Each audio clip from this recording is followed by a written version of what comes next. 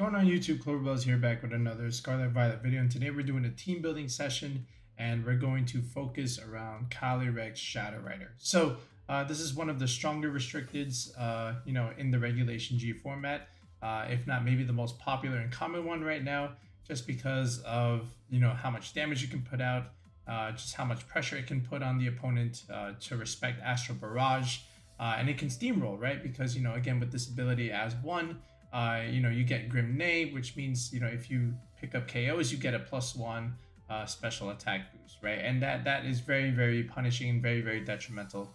So your opponent must always have some pressure against Calyrex, otherwise he can just pretty much steamroll, right? And this is also why something like Incineroar is always important in this format, just because the dark typing is very, very good against the Calyrex, right? And then you're able to just KO it right back, because you're 4 times weakness. Right, but now you have terrestrialization available to you in Scarlet and Violet, and you can help yourself get rid of this 4 times weakness when you're up against those dark types. And we'll talk about some of those Tera types in a bit. But basically, the way you want to really start this team in the early get-go is just do stuff like this, right? We'll give you a very, very simple core with something like Indeedee, as well as something like either Tornadus or even Whimsicott can now also work on teams like this now.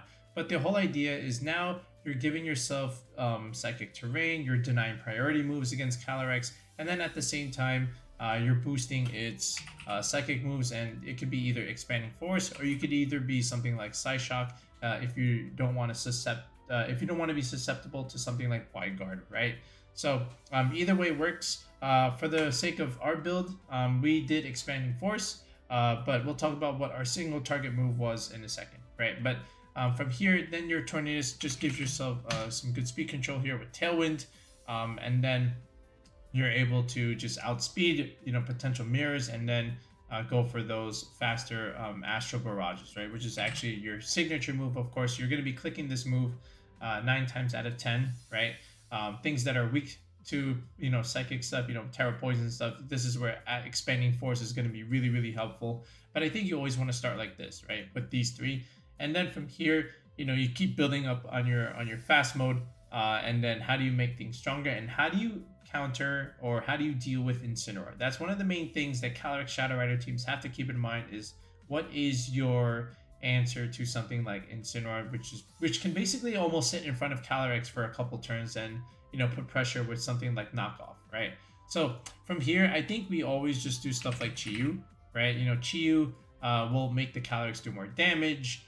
It's also pretty good in those Sun teams, especially when you're going up against Groudon. Chi-Yu can also take advantage of those Sun and then deal really, really good damage right back. And we've seen Tornadus Chi-Yu teams in the past.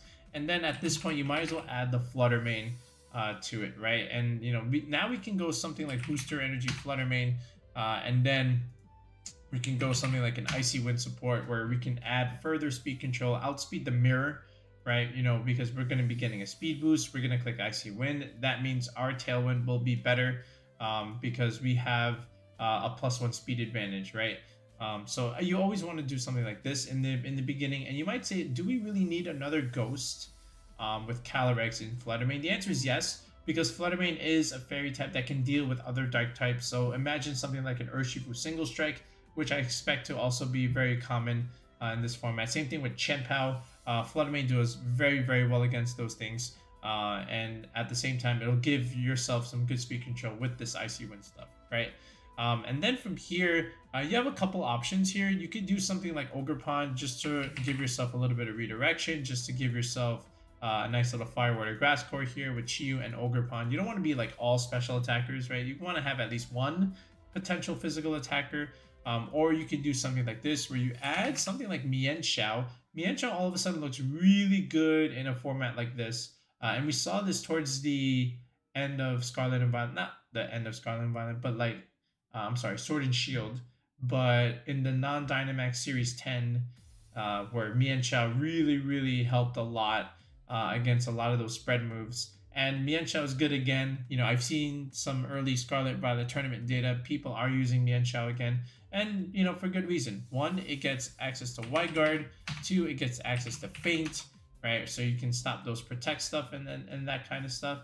And then from here, you also have Close Combat, which pretty much one-shots Incineroar, right? And Incineroar can't do anything to Mienshao, right? Because close combat pretty much just one-shots it, and you don't get intimidated, right? And you can't fake it out either. So Mienshao is a great pin onto those Incineroars, which is really, really good for you, right? And all things considered. And then from here, you can just have your last move here, which is, of course, Fake Out. And then you get a Fake Out user on your team, right? So that's also really, really nice. So we'll give you both versions of the team. We'll give you one version with Mienshao, and then we'll give you one version with Ogerpon. I was playing with both, okay? And they both work out relatively well, right? So in terms of the rest of the 6, so with this Ogerpon, on this build, I went with a Focus Sash. And that's the other thing. When you have, Mienshao over here, let me just put Mienshao right back. Mienshao needs the Focus Sash, right? Which means the Calyrex does not get the Focus Sash, unfortunately. So you're going to have to go with something like a Choice Specs route, right? Or something like Life Orb or something like Choice Scarf. Either way, doesn't matter. Mienshao will be getting the Sash if you do this route.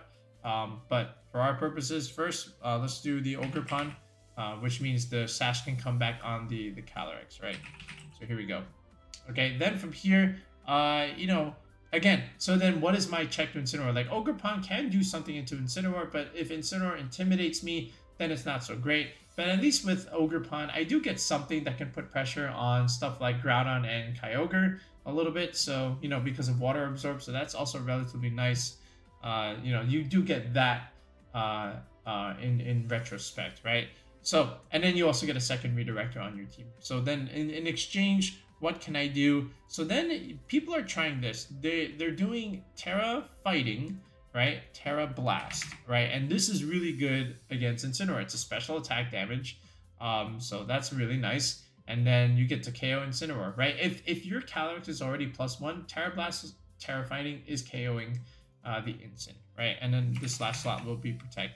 And right now it's actually pretty interesting in terms of what is the best Tera for Calyrex right now. People are trying a lot of different things. I don't know the answer to this question yet as far as like what is the best Tera for the Calyrex, but I can show you a couple cool ones, right? Again, Fighting is one of them. You could also do Tera Normal for the mirror, right? So this way you don't get hit by Astral Barrage. And then you can also do Tera Fairy. Tera Fairy, Tera Blast, that's also pretty good against some dark types. You can also give yourself Draining Kiss, which means now, you're getting good recovery. And if you've taken damage before, Draining Kiss, especially after a boost, will just, recover you back to full. And then all of a sudden you get your Focus Sash set back, right? So that's that. Or you just go straight offense and just go, Tera Ghost over here. Okay, that's another option. So I've seen that. And then some people even just go like Shadow Ball over here. It just really depends on how you want to play the Calyrex. But for our video, after testing it, I decided that Tera Blast, Tera Fighting was pretty good. And then this is good against the dark types in general. So I like this. And then this is just a straight 252 set. Timid Nature. You want to be as fast of a Calyrex as possible. All right, then the Indeedee over here. So Psychic Seeds is pretty good again with so much more special attackers being available. Psychic Seeds gives the Indeedee a little bit better longevity, which means we're going to be also going the bold route or even the relaxed nature route. Where is that thing? Yeah, you could do this where you're just pretty much almost maxing out the HP. I'm sorry. Yeah, pretty much the HP here is going to be pretty much maxed out. And then your typical set is going to be something like Follow Me with Helping Hand and Trick Room. This is one way to play against opposing Tailwind teams, where you just bring your Indeedee and say Trick Room over your Tailwind, and then it works from there. And then over here you could do something like Tera Fairy with Dazzling Gleam, or if you don't want to be walled by Wide Guard, you can do something with like Alluring Voice, which I know people are trying now.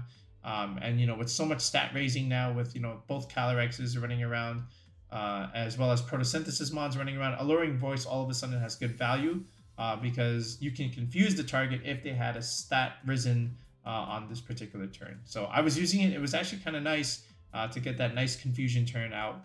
So we went with Alluring Voice on the Indeedee this time, right? And then from here, you just almost max out the bulk here with something like this.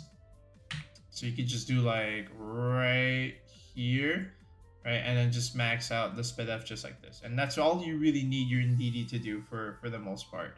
And then the Tornadus, So Tornadus, we decided to go with a Cobra Cloak here, so this way we are also not susceptible to something like an Icy Wind. Then we went with Bleak Wind Storm, okay? And if the Flutter Mane is going with Icy Wind, then we went with Taunt over here. I think Taunt Tornadus is still pretty good, and along with Protect. And then something like, you could do like Tera Steel over here, right? Just to give you a little bit better resistance against the ice damage, rock damage also. So that helps in that regard. You can also do Tera Dark, so this way you don't get taunted yourself. Again, you know, from another Tornadus. So that'll help you in that regard. Really, it just depends on how you want to run. You're not really going to be doing your Tornadus, tearing your Tornadus all that much. But again, yeah, I leave it up to you. I think Steel is pretty good, in my opinion. So, you know, you can leave it like that. Chiyu over here. So what I really liked about Chiyu when I was doing this is I like the Choice Scarf. Just being able to outspeed another Calyrex-Shadow Rider and to be able to click Snarl on these guys is very, very punishing. And they don't do any damage to Chiyu after once you Snarl them. They're almost dead at that point, right? So Heat Wave, Overheat, for sure, just to blow something up, and then of course Dark Pulse, and then Snarl, right? So I really like Chiyu here. When I was experimenting with it and testing it, I just liked the fact that I could just go for these fast Snarls, right? And then along with Flutter Mane over here can give me more speed control, and then from there, you know, I just kept cooking Heat Waves and whatnot. It was really, really nice. And with Chiyu, I was actually going a modest set, believe it or not. So I still went max speed. 152 is pretty good, outspeeding the 149s. And then I just go to the bump here, 116 investment. And then the rest just went into HP like this, right?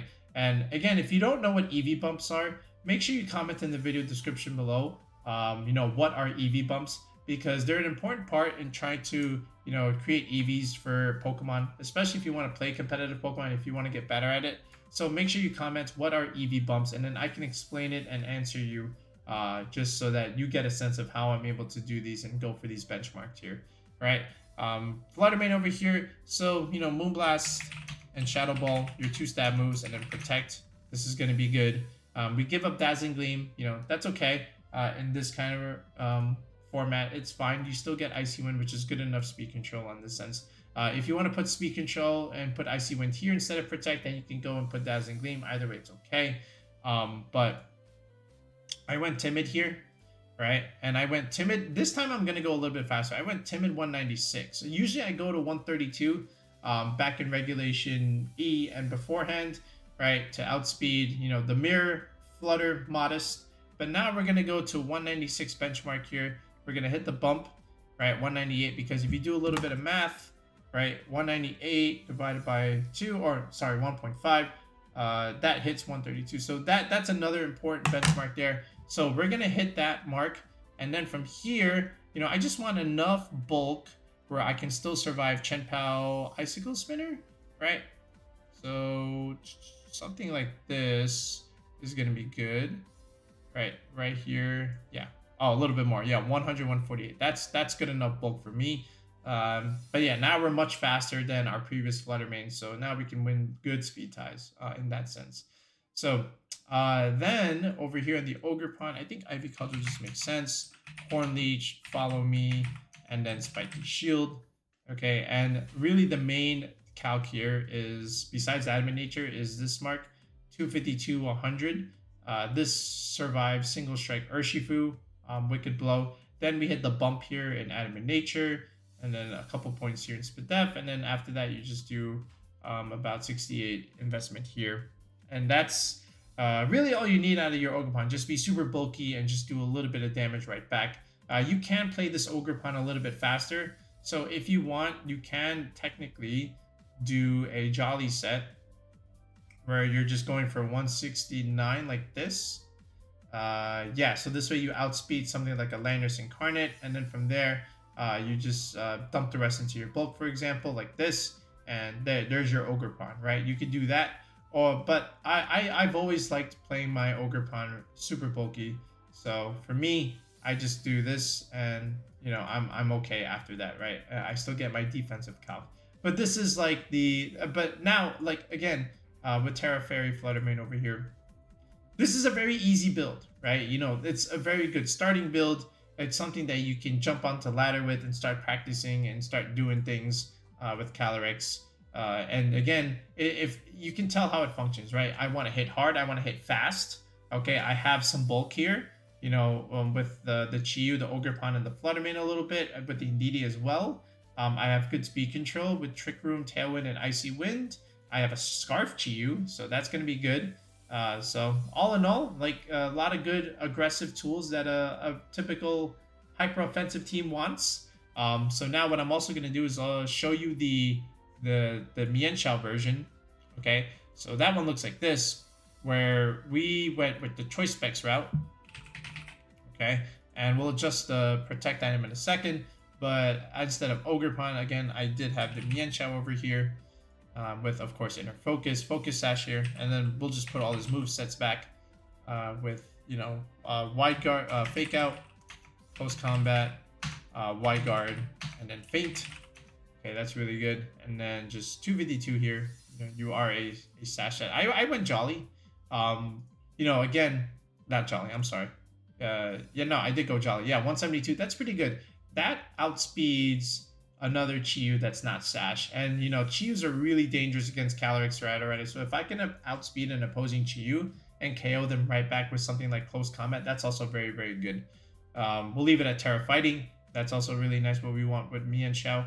But I also, with this kind of idea, we still went with the Fire, Water, Grass stuff. So I chucked the Fluttermane, actually, right? And I still kept the Ogerpon. Okay, so yeah, I guess I should have just, it would have been much easier to just EV that way, right? So I did this, right? Let me just go back to my typical build.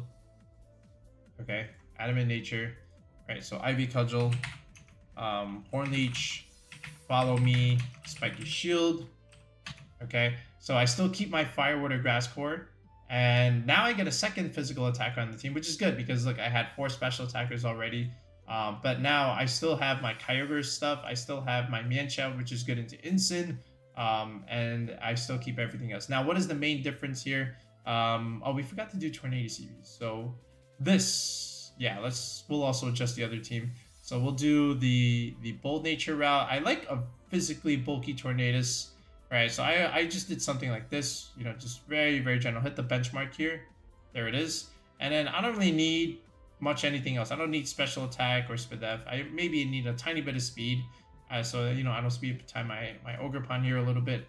But after that, yeah, that's really all you really need your Tornadus to do. So the Calyrex here, with the specs, so I changed this to Tera Fairy because I was still experimenting with Draining Kiss. Okay. And after that, I also had the single target move of Shadow Ball. And that was what I was testing, right? So this way, you know, I still have a single target move to click. But again, most times I was either clicking Astral Barrage or Expanding Force, right? The Tera Fairy was more a defensive Tera rather than an offensive Tera. So, you know, at first I still kept that at Tera Fighting, but eventually after testing, you know, I was a little bit more comfortable with the Tera Fairy option, in my opinion, right? So this is the second one. Okay. And again, we'll also adjust the first one in a second where we just, you know, we can just put the Tornado series right back here. All right. So what I want to do is actually just show you a couple test games, you know, with the team, just to show you how it pilots and how it functions. So this way you can get a sense of how you can use it yourself. All right. So let's take a look at some sample games. All right. So we're going to show you the Mienshao version over here. So basically, you know, we're playing against Kyurem here. So Kyurem is actually really interesting this time around, especially with Ninetales. Now it gets like a nice, good, solid defensive bulk with the snow. And then, of course, Ninetales gives pressure with screens, right? So it has the advantage over Articuno where, like, you know, you're just dealing more damage. You don't need a choice specs. And, you know, you just have a bunch of support options here. But either way, I still think we have the upper hand here. He goes with Incineroar, which we kind of have to make a call here. So we're just going to go Calyrex, and we're also going to go with the Mienshao here, right? So he can't fake out anything here. And I'm going to be a little bit more adventurous, right, with what I wanted to do here. I don't necessarily need this Tera Fighting here. And again, at the time I was fighting as opposed to the Fairy option. And I just go Astral Barrage here. I want to remove the Iron Bundle specs. Calyrex does so much damage. And then now we just go with the close combat here, right? So, you know, it's just a nice way to remove Incineroar turn 1. He goes with the Kyurem and he goes with Ninetales here. I am slower, right? I can always click Wide Guard here, you know, just to stop his Blizzard stuff. He goes Moonblast. I'm able to survive, which is good, right? And then he does get the special attack drop, so he removes my buff, which means the Ninetales gets to live, and the Kyurem takes a little bit less damage, but we get to wall out the Wide Guard here. So let me just reset the Calyrex. Let me go into Indeedee here, right? And at this point, Mienshao already did its job, so if it wants to go down, he can go down. All right, and it does. He crits me anyway. It doesn't really matter. He was dead anyway. But now we get to bring back in the Calyrex. We outspeed everything, right? And all we have to do is just click a simple Helping Hand and a simple Astral Barrage, and the game is over in 4 turns, as you see right here. So this is a pretty easy game, right? You know, all things considered. All we had to do is just remove the Incineroar, and Calyrex was just Poison Sweep.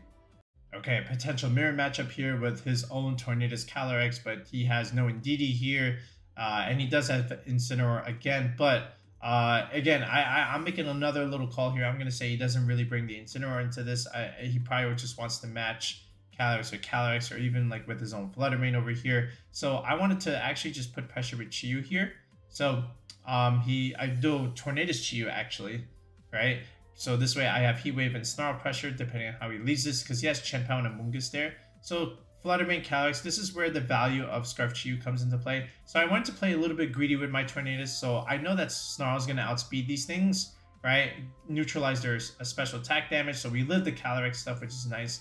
But I don't live the double up from the Flutter Mane. I thought I could live after a Snarl, but I don't. But that's okay, because I know he doesn't want to lose the Calyrex now, even though it's, you know, could be a speed side. So I'm still going for the Snarl. I know he wants to preserve it, so I know he's going to switch, which means I'm in control. That means he does no damage. I'm dealing all the damage this turn. And now Calyrex with the Chiyu can just pretty much destroy everything, right? And he has no answer for this, right? Even though I got greedy with the Tornadus, he can't really do anything about it because everything was snarled, and, you know, Scarf Chiyu is just really good here. So you get to see the value out of it.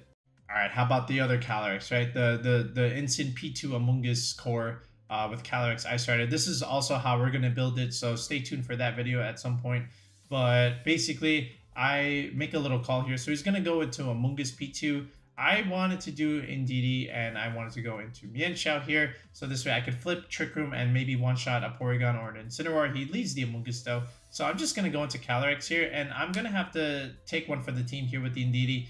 I'm just going to take the Spore. I don't want the Calyrex to take a Spore, so I just redirect everything. Right, so that's all I could really do. But now, in exchange, I get Expanding Force Pressure onto the Amoonguss. I don't have to worry about Spore. The Porygon, in exchange, does get to set up Trick Room, and in comes the Calyrex, right? So that's the drawback here. So that's unfortunate, but at the very least, I know I can take one of these. So he goes Glacial Lance. He unfortunately crits the Calyrex, so I do die to that, and it gets a Grenade boost. But the Indeedee living here is actually quite interesting, and, you know, it may pay dividends, but unfortunately it doesn't, right? Because I stay asleep. But I do have an Ogerpon here against his Tera Water Calyrex. I thought that was a mistake here. This is where Ogerpon has good value. So even though the Calyrex has a +1 boost, this is still okay, because now I can also do some damage next turn, you know, with this Horn Leech and get all my recovery back, right? And now the Calyrex is really chipped. And now we have Mienshao here. I can't really click Fake Out, but I can't click Wide Guard, which is what helps me here in exchange, right? Tera Blast, I live this, and now I get to remove the Calyrex off the board. So it did some damage early on, but now I was able to use Mienshao and Ogerpon to help me get back into this, right? So now here comes the Ursh, right? And now it's just Urshifu versus my Ogerpon here, right? Mienshao kind of just did his job already, right? So it's free to go down at this point, right? Because I know the Ogerpon can beat the Urshifu. Now it's just all about beating this Porygon.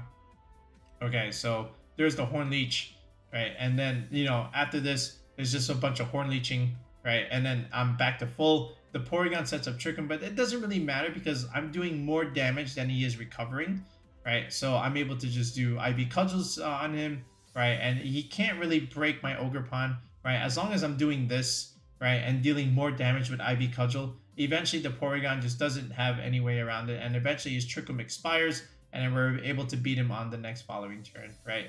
So, you know, that's really all there really is to it, right? He's just going to do this for a couple more turns, but again, we just have so much more damage. Look at how much Ivy Cudgel does, right? So from here, you know, it's just pretty much over.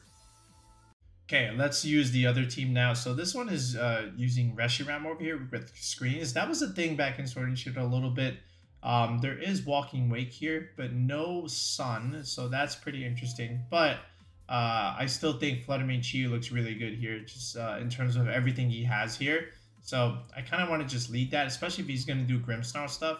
So here's Chi-Yu Fluttermane here, there's Reshiram, and there is the Grimmsnarl. I expect this, right? But again, Snarl just really cripples the Reshiram, all things considered, right? And, you know, Scarf Chi-Yu is really good. So there's the light screen. Again, just trying to do some damage into the Grimmsnarl. And then Snarl is just so punishing. The Grimmsnarl stays around, unfortunately, but, you know, Reshiram, after it took a Snarl, just doesn't do as much damage, right? So he goes into Landorus here, which is fine, I guess, because now we just go Moonblast into the Landorus, and then we just Snarl the Grimmsnarl, and the Landorus still lives, right? So, you know, great, but here comes the Flutter. But we have the speed boost, right? So he goes Terra Fairy Flutter, that's fine. We Shadow Ball, we just get a little bit of chip. Snarl is just so punishing into the Landorus, right? Well, first of all, we KO it, and now the Fluttermane is just -1. We live everything now. So, you know, and he's actually Life Orb Flutter, so that's also really nice. But again, Scarf Chi-Yu looking really good. There's the Moonblast, right? And then here's another Snarl. So Fluttermane's now -2, Reshiram back to -1. And, you know, Chi-Yu does drop here, and, you know, Fluttermane takes some damage, but, you know, in the end, we're still able to live. Look at that. Like, now we survived this little Reshiram Shadow Ball shenanigans. Okay, this one is a Koraidon Sun team here with Walking Wake, and there's the Jump Fluff stuff. People are definitely going to try something like this, and Incineroar in the Sun looks really, really good. I just don't think you need Jump Fluff. I don't even... I understand Brick Bonnet is maybe something for Calyrex, but, you know, it's an interesting team. I'll give it like that. But anyway, I still think Tornadus looks really good here, along with Chi-Yu, right? If he's going to give me the Sun, that's only going to help Chi-Yu, right? Both of these are definitely weak to Sun. One of them is probably either going to have to switch or go Terra Water. But either way, he goes for Tailwind, which is fine. But we go, you know, Heat Wave, and Chi-Yu just doing so much damage, especially Modest Chi-Yu here. And then I get a little greedy with the Bleak Wind, and I already just removed the Koraidon turn 1. So he loses both Mons. So now it's just Fluttermane, and now it's just Brute Bonnet.